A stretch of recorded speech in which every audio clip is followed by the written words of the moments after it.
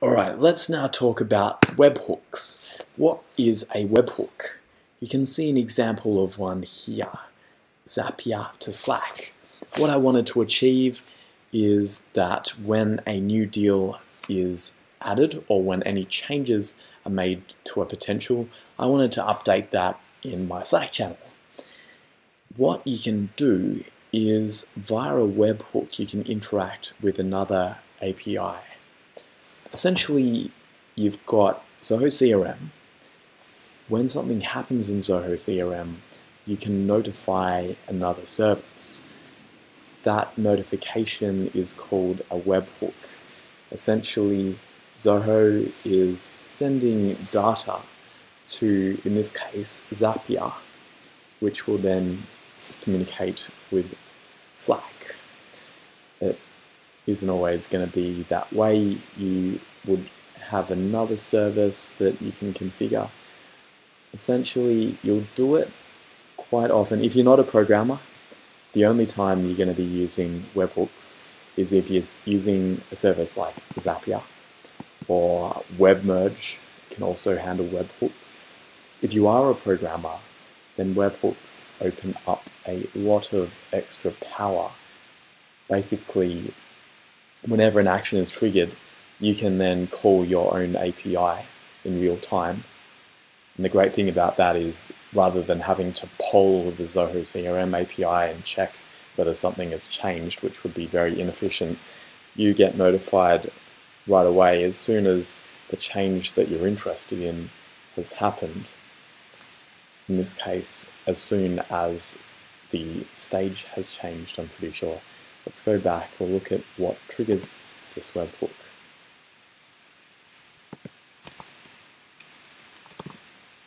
Here, create or edit. Basically, anytime something changes with a potential, or if a new one is made, it will immediately send that to Zapier. If you have your own service, if you're a programmer, you can set it up so that whenever an action happens that you're interested in, you might want to, for example, synchronize your own database with the data in Zoho CRM. So whenever a lead is changed, edited, or created, it will then call your webhook, and the API on the other end will put all of the details about that lead into your own database table. There are a lot of possibilities that it opens up.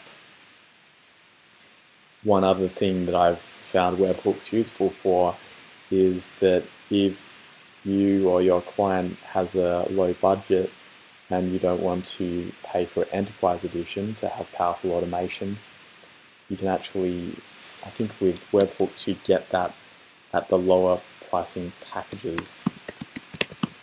I had one client that was quite budget conscious and they asked me to use webhooks for that reason. Let's have a look. Need the detailed compare plans. Yeah, you get it from Professional Edition, which is $20 a month versus $35 a month. For that reason, webhooks can be a compelling use case rather than using custom functions, which you'll need Enterprise Edition. You can do pretty much, well, definitely all of the same things with a webhook that you can do with a custom function. And you might actually prefer that, because if you don't want to have to learn another programming language, you can use Node.js or PHP or .NET. There are a number of SDKs that can interact with the Zoho CRM API so that you don't have to learn Deluge.